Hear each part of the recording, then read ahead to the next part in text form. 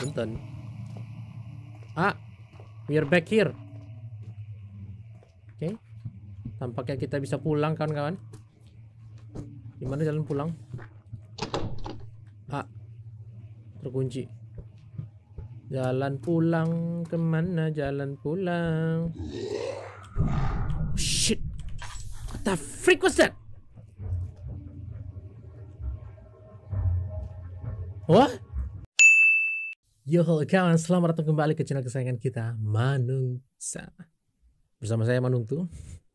Yang kita pada hari ini akan lanjut lagi main game Amnesia ya.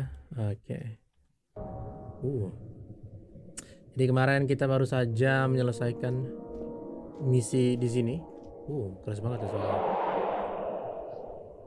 Oke. Nah, kemarin kita baru saja menyelesaikan masuk ke dalam ruangan ini.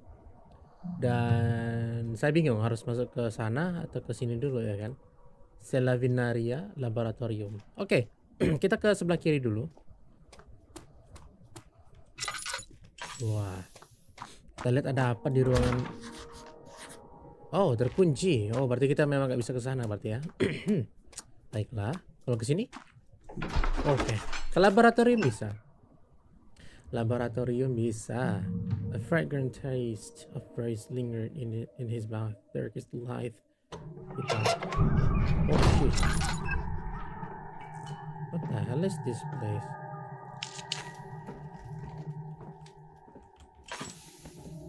Yo, holy! What? That's creepy, man. Kita hidupin semua lampu yang bisa kita hidupin ya kan, selagi bisa. Gelap, anjing, kecawak.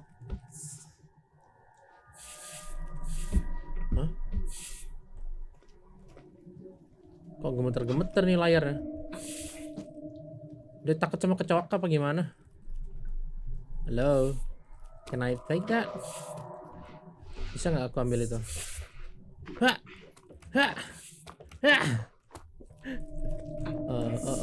Wait.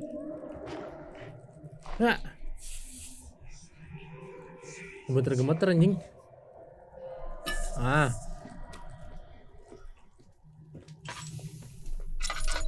Kenapa nih gemeter-gemeter anjir? Sanity-nya good. Oh, gak sakit kepala katanya. Holy shit.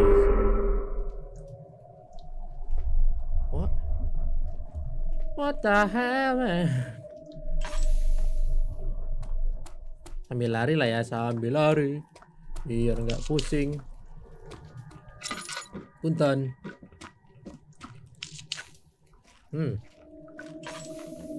Oh, shish. Gelap sekali. Oh, Tinder. Nggak bisa dibuka. Kira bisa dibuka yang itu. Yang ini? Punten. Buka dulu. Oh, ada ya, mantap. Pinter box. Nggak ada lagi. Itu top. Oke. What the hell is this?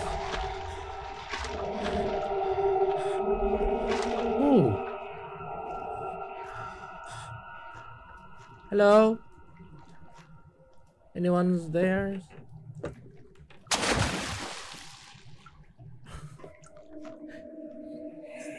So there should be more coop rats.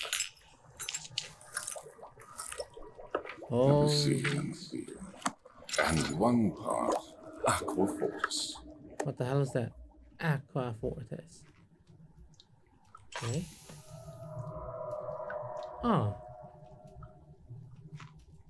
Apa nih? Chemistry pot. Oh, nice. Kosong. Apa nih cuk, gambar gemeteran? Oh, apa ini? Apa lagi nih?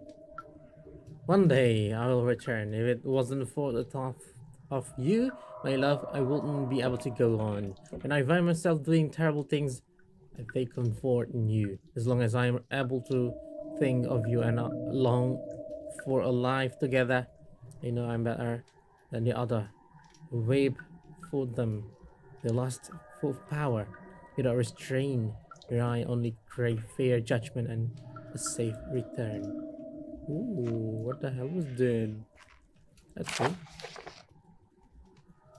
Nggak ada yang baca ya.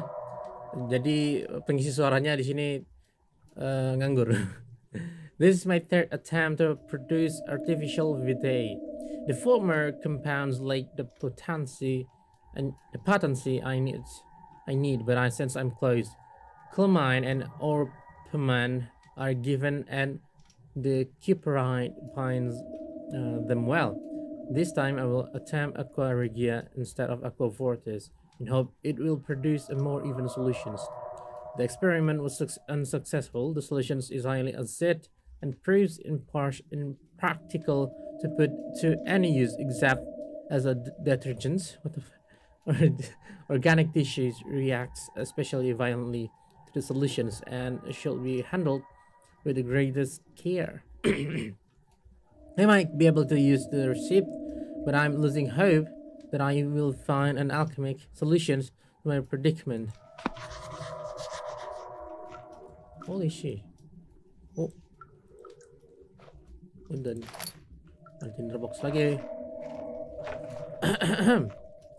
Let's see. The lack of a chimney to properly fan the fumes from my most recent experiments has taken its toll on many of my less stable ingredients in storage. Some seem unaffected, but many are stained by the fumes and will be difficult to salvage. I shall do what I can and move them to the wine cellar. Okay. Huh. Wow. Adakah yang harus saya ambil di sini? Bisa kan? Halo. Besi, cok. Buset dah. Oh, dari juga hampir saja kita terlewatkan ya bagian situ.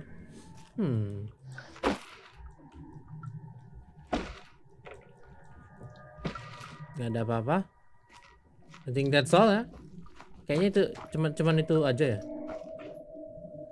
Ini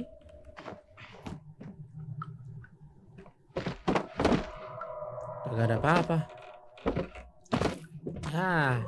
Ya udah, itu doang berarti ya. Damn. Tunggu dulu. Oh, oilnya udah mau habis. Isi dulu. Satu lagi biarin aja deh.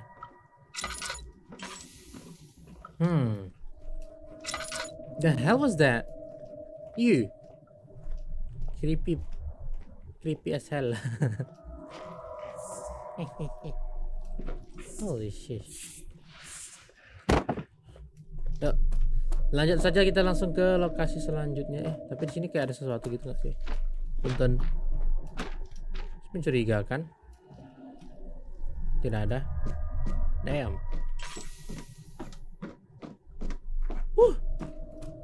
Kok sepi sini. Entrance hall ya. Ternyata tidak ada apa-apa di bagian bawah. Artinya kita menuju ke lantai atas.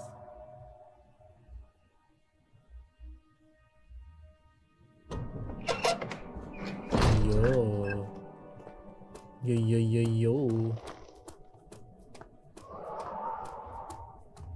Yang ini terkunci. Ruangan yang ini berarti ya. Ini bisa nggak dibuka? Archive di tempat arsip ya.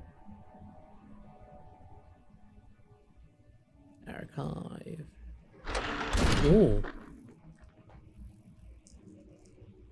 Okay. There you go. Permisi. Oh, ada kertas. 16th of May, 1839.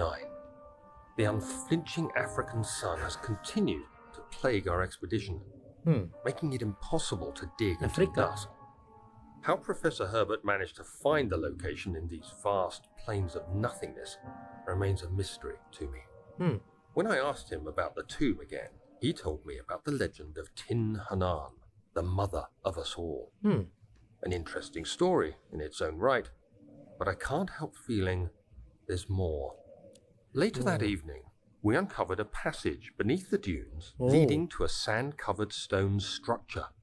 The professor was confident it was the tomb we sought and ordered the others to clear the way late into the dark, cold night.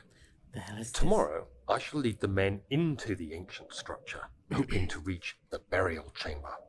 No matter what the professor is keeping from me, the dig should yield something interesting to take back to London and the British Museum. Ini bisa dibawa ke British Museum ya. Holy shit. Punten, ada apa-apa? Kosong. Kosong semua. Holy shit. Okay. Interesting.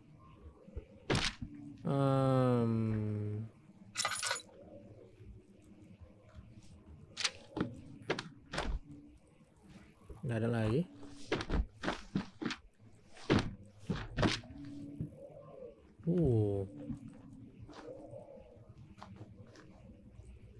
Nggak ada apa-apa di sini, Cak.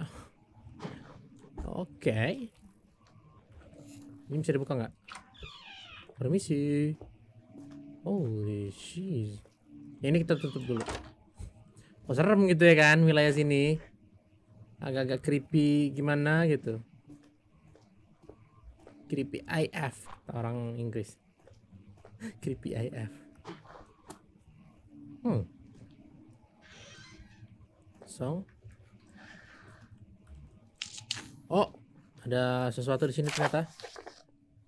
I hereby offer my full attentions and service to Alexander, Baron of Brandenburg.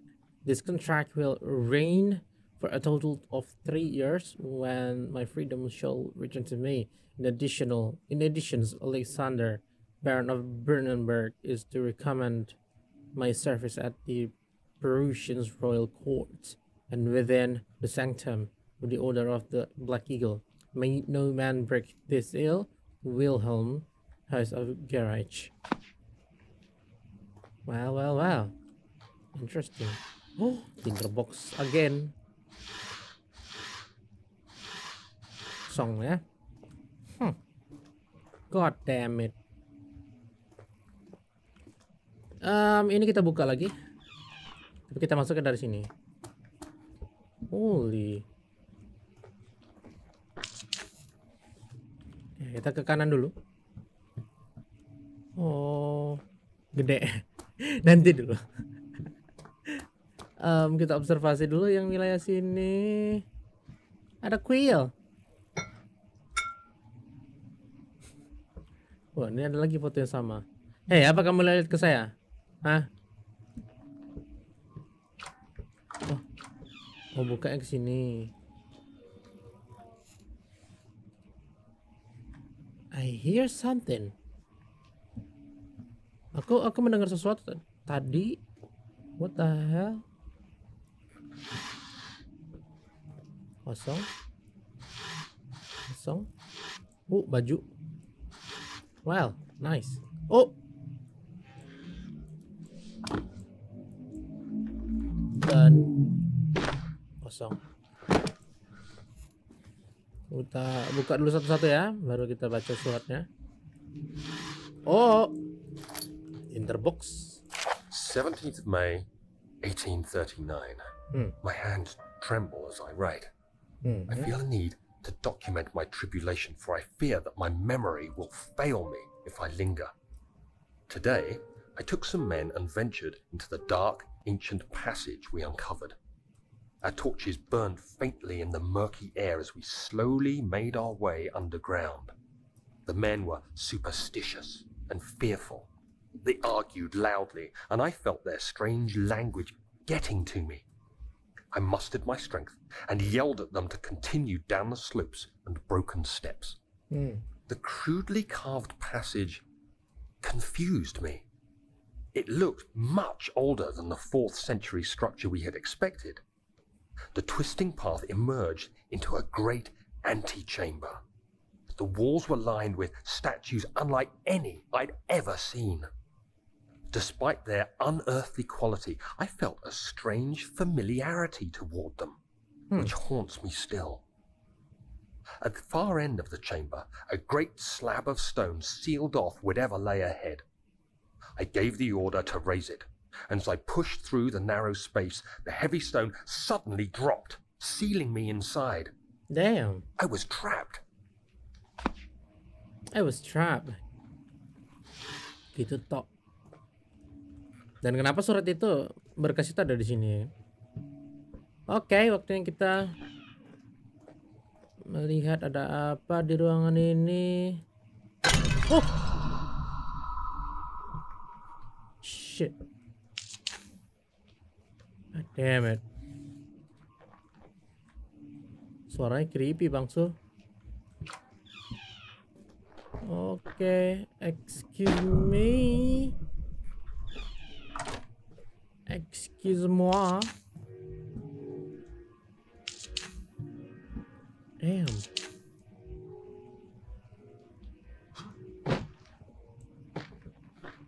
The hell was that? Suara piano, cuk.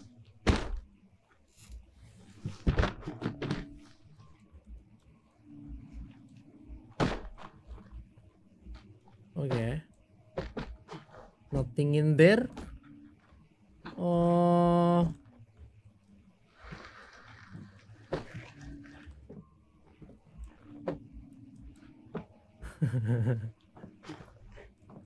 Itu biarkan di sana.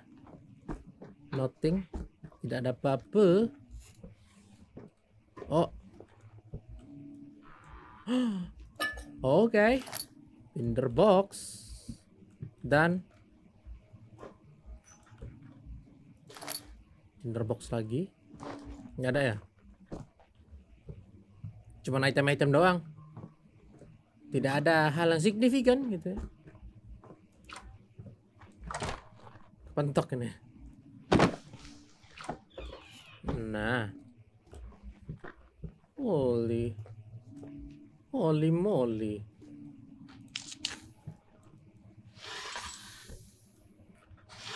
Oke. Semakin gelap semakin ke sini. Historiology. Oh, terkunci. Wow. Holy. Damn it.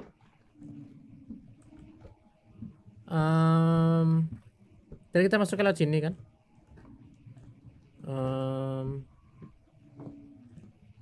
Oh my god. Kapalnya Belanda ya? Apa Mesir? Kayaknya Belanda deh. Ada merah putih birunya atau merah putih hitam itu? Nggak bisa disentuh. Oke. Wah, lampunya habis lagi. Oke. Simpan dulu.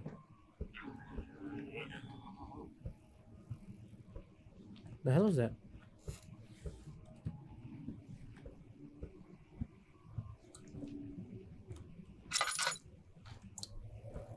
Punten.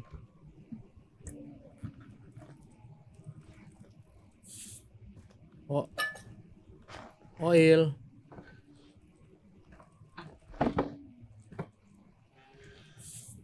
Holy shit. Apa ini? Damn it. God damn it. Oh. Ruang archive. Tutup dulu ya kan. Let's see. Tutup lagi. Ada main piano, cuk.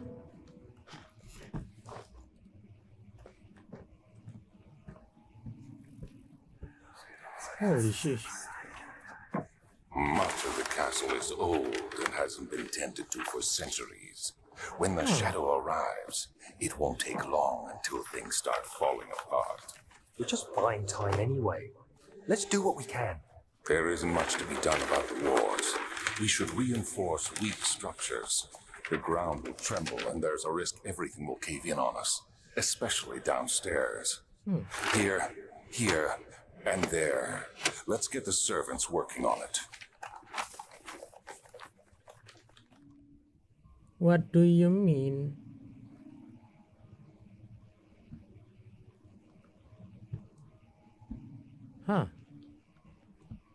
Oh, sebelah ya. Holy shit.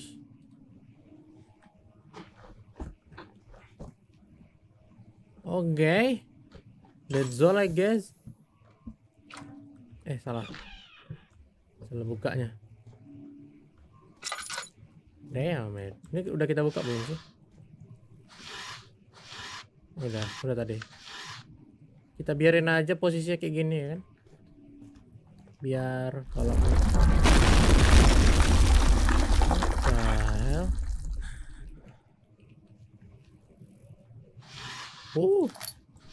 tinder box. Ini bangunannya sudah meruntuh sepertinya. Kosong. Holy moly. Runtuh, cuk. Mengerikan sekali.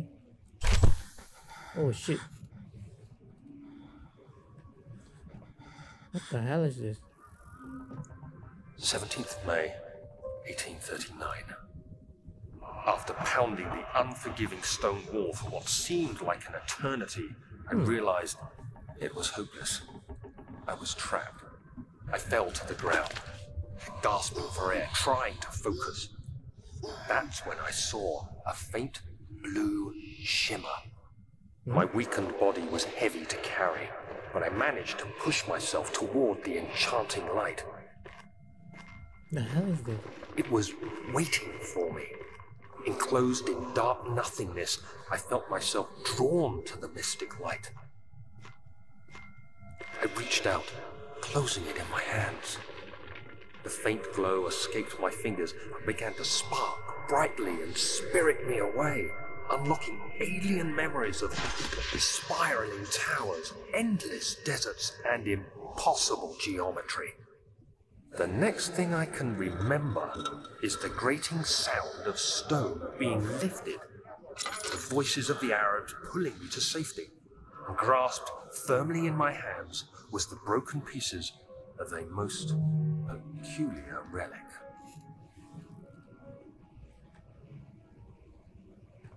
The hell was that? I guess that's all. What the?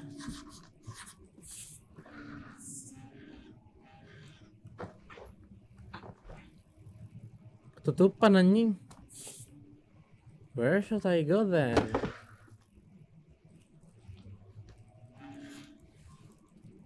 Huh? Well. Oh.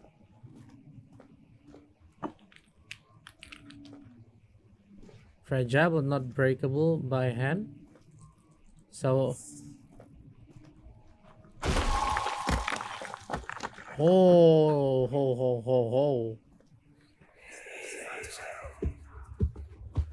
You have to be swift when you activate the first one. You hear that? If it stops, you'll have to start over. Isn't all this a bit excessive?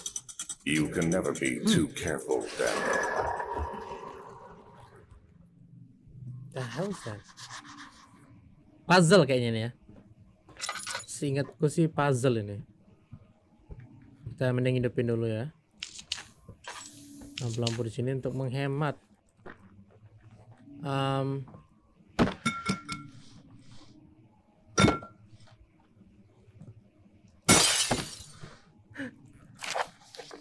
Elstad and Brandenburg Castle. 1801. Another regions rich with lore is Elstad, deep within the East Prussian woods.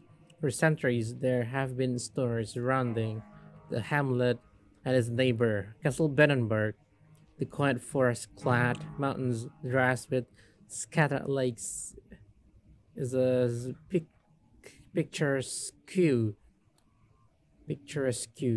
as can be, albeit the area is haunted by the dark.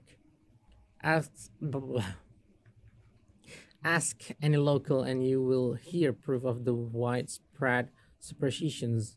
All travelers should indulge themselves in such conversations since it will certainly serve as exciting entertainment.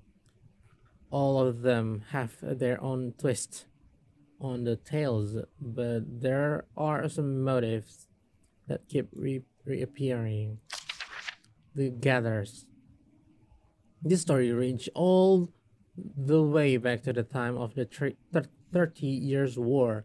It is said that soldiers who abandoned their duty got lost in the cold dark woods and were rather them to roam the ground.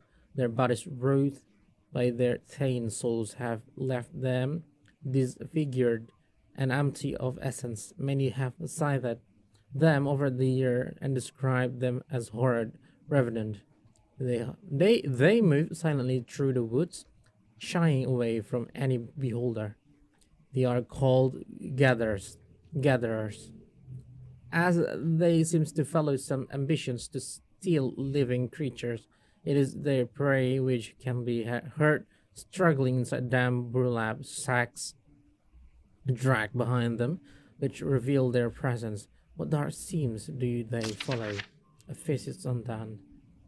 Heinrich Cornelius Agrippa, the well-known erudite, visited Ostend at the start of the 16th century. He resided in the local inn for a fortnight as he looked for remnants of kingdom past. During his stay, all the prominent members of society paid notice, and he is mentioned in many records of the time. One day, he went to investigate a burrow in the northern west glades, only to never be seen again. Heinrich is known to have passed away in Grenoble some 10 years later. He dismissed the notions of visiting Ostend, which makes you wonder what really happened. Who was this mysterious man who visited the sleepy hamlet in the woods, and what happened to him? The immortal Baron. The Baron of Brandenburg lived a reclusive life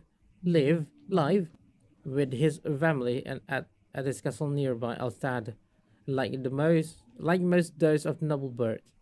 Rumors are inherited alongside with the title. Researching the history reveals little before the castle was consumed by fire in late 16th century.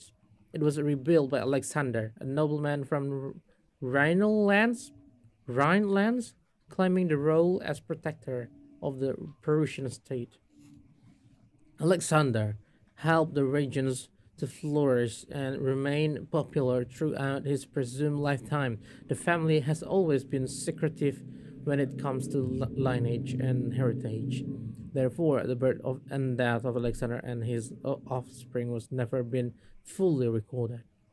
This has fed the idea that the Baron is in fact the one and the same who came from the west over 300 years ago, lived through the time of occupations, and joined the coveted Order of the Black Eagle along with the greater leader of this country. Damn.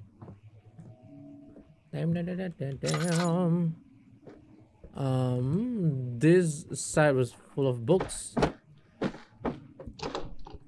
Yeah, it's locked. Terkunci. Ah! What is this?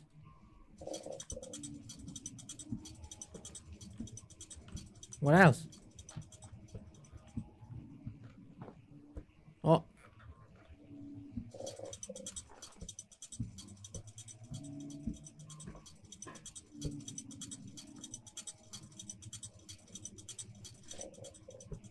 What else?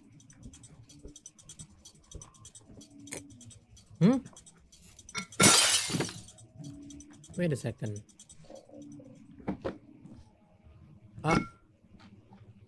This book. Buku ini pasti holy shit. God damn it. Malah abis.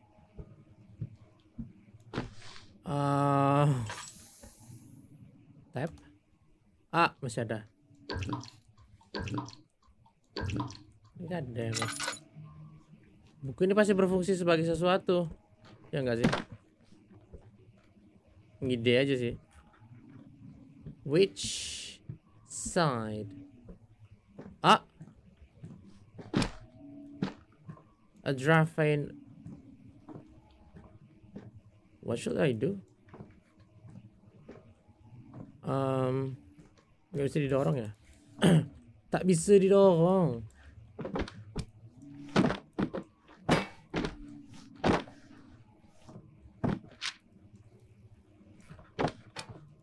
Oke. Tak bisa didorong. There you go.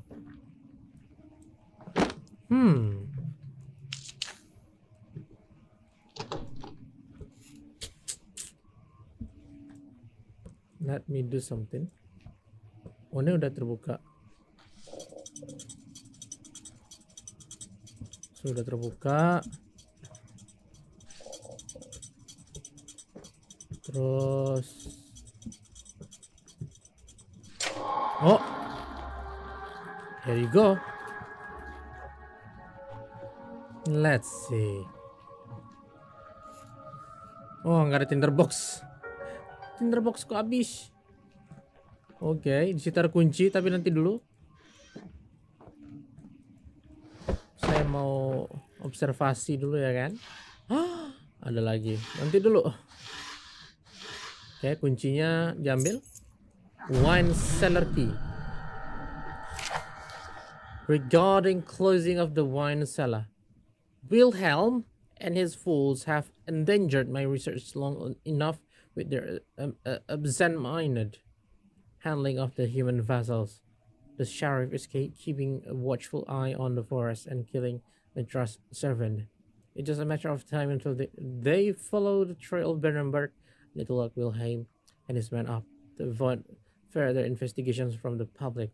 The wine cellar will therefore be sealed off until the matter has been handled. Either the king's men leave or they will starve. Whatever comes first, they can rot for all I care. Maybe I will feed them some wine. It will in sense solve both of my problem.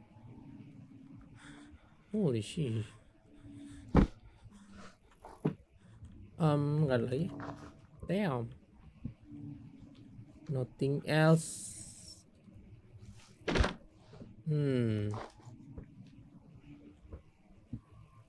Holy damn. Oke. Nothing else? Nggak ada lagi. Oh, terbuka pintu di sini. Bentar. We are back here. Oke. Tampaknya kita bisa pulang, kawan-kawan. Gimana jalan pulang? Terkunci. Jalan pulang kemana? Jalan pulang. Shit. What the freak was that? What?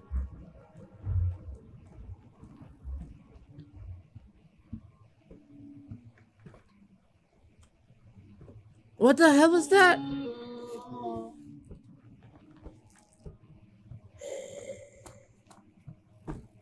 Shit. What the hell was that?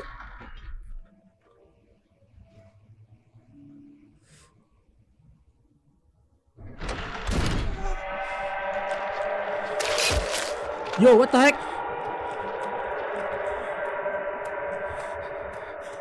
Why I'm hurt? Kok aku terluka? Ada pegerangan. Salavinaria. Damn. Bisa dibuka? Oh.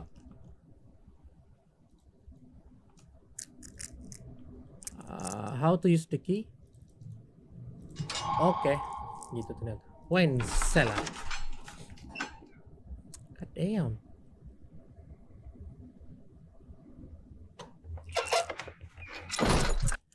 Oke everyone, mungkin sampai di sini dulu aja. Kita bakal lanjut lagi di episode selanjutnya. Jangan lupa di subscribe, like, dan share kalau kalian suka dengan konten seperti ini.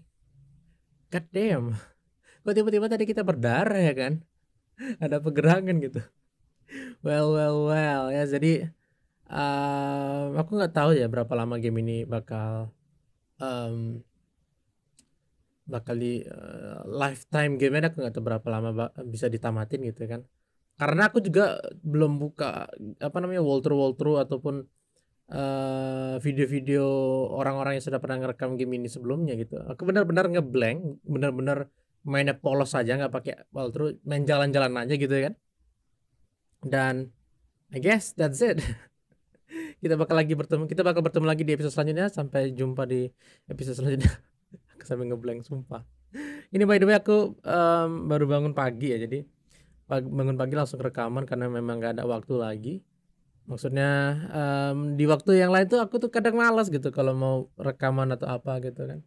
Jadi ya bangun pagi gitu kan, masih jam 5 tadi langsung rekaman gitu. Oke, mungkin itu aja yang bisa saya berikan. See you next time. Bye bye.